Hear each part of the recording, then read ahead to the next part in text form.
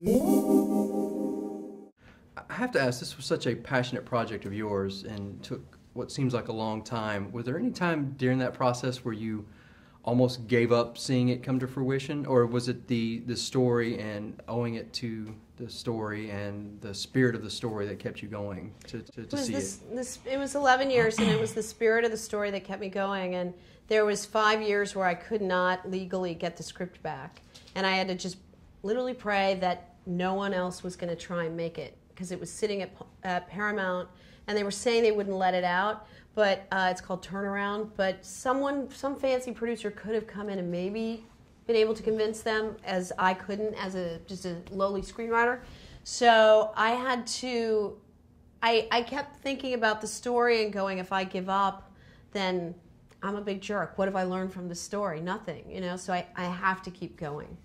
And the idea that, you know, you only need one yes, and I have hundreds of no's, but I was like, I need one yes. So technically I have a 50-50 shot of getting this done. Yeah. Now, do you have any idea of why it took that long? I think that part of the movie making community sometimes is afraid to put faith in their films. I mean, the Lost Boys survived because they had faith. Their religion was central. It's central to their identity, and it gave them strength. And as a screenwriter, and I write true stories. I mean, I wrote for Boardwalk Empire. I mean, I write gritty, muscular things. I was like, why should I take that out? Why should I take that out? That's part of who they are, and we're telling that story, and that's an important story. And so there was that element, and also because it took place in Africa. People are loath to make movies there. They're like, can it be somewhere else? And it's like, no, that's where, you know, so it was a lot of those sort of, and I was just like, I kept thinking, we're going to find it. We'll find it. We'll get it. We'll get it. Right. Yeah, you don't make the Titanic on the Mississippi River. It's like, that's exactly right. Right. I was like, and the truth of this story is what makes it so incredible. Yeah, and it is a beauty. And you talk about the religion and the faith. What moved me the most about not just the movie, but the story since the early '80s was how they holding on to the joy of life and the spirit and the beauty. I mean, we get stuck in traffic and we're like, God, where are you? Oh, I can't believe this. But everything that they went through, never losing that faith and that joy and that beauty of spirit and the innocence of life. Was that very important for you guys to capture that on the screen and bring across that? Was that one of the main elements, or? Oh yeah, definitely. I mean, you know, that's one of the beautiful things about our people and Africans, you know. No matter what they go through, they still have the hope and they're still happy. They may have, you know, they don't have a lot, but what they have is faith and hope and family. And that's what brings them together, and that's the theme of the whole film, togetherness. You know, these guys, they made it to the refugee camp, and they made it over to America because they stuck together. And that's, as I said, that's one of the beautiful things about African people and people as in general, about the humanity of people. And when people go and watch the movie, they'll definitely see that, and they'll definitely invoke the emotion within all of us that makes us want to do something and want to help other people.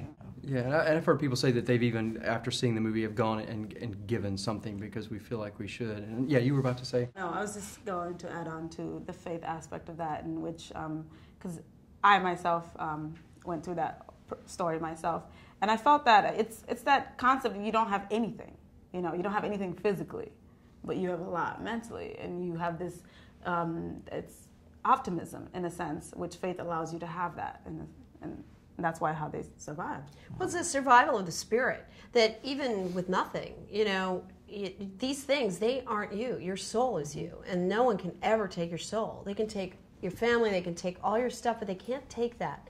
And I felt that doesn't matter if you worship in a church or if you're a non-believer.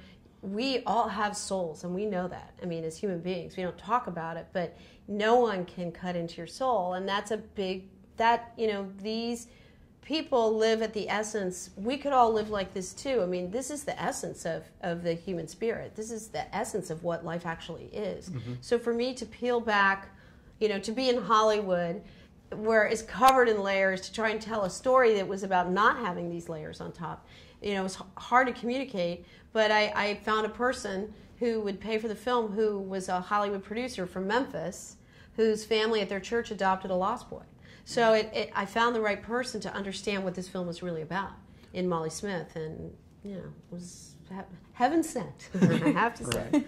And a lot of times it is just providence of how everything comes together. Maybe it needed to wait until this very moment, and to have you guys be involved as well. 11 years ago, it wouldn't have happened that way. It wouldn't have happened. And South Sudan is so vulnerable right now. It's in a terrible humanitarian crisis. And actually, we're in a place where if it had come out 3 years ago, it wasn't in this crisis. So now the film can do more good. We've created the Good Life Fund to raise humanitarian aid. You can leave the movie, go put $1, $5, $10 in this Good Life Fund, and it's going directly to humanitarian aid for people in that Kakuma refugee camp, where there are 160,000 people right now.